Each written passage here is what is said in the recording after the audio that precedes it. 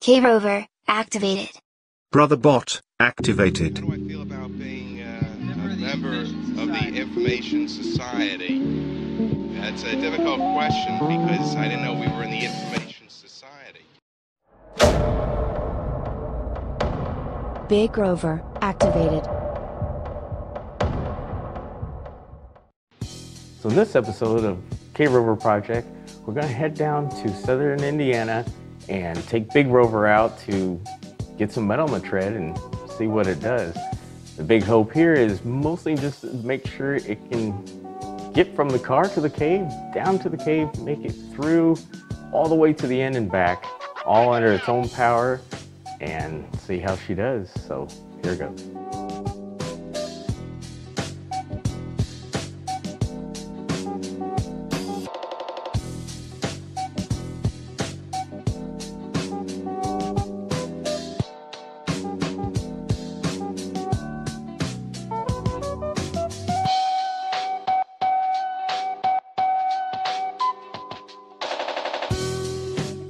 There's for those people that go, how's it do with breakdown? How's that do with breakdown? It's at 25% power because I don't want to break anything.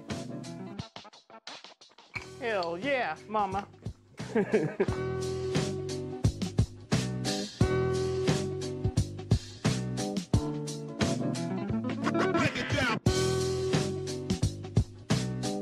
that was nice.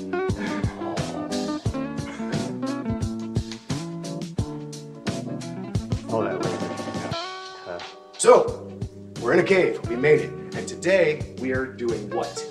We brought Big Rover in to get, actually its first trip ever into a cave, to start doing some testing, to see how well the traction does, and to start testing out some of the lights, the LiDAR laser, and some of the sensors, and just really have some fun. And how long has it taken you to get to this point? So it's taken 11 months to get the Cave Rover Project and the large rover unit up and going to get, it's got 14 environmental sensors, LiDAR in all directions, lights, full control with the computer, autonomous, manual control for emergency backups, and it's finally in a cave.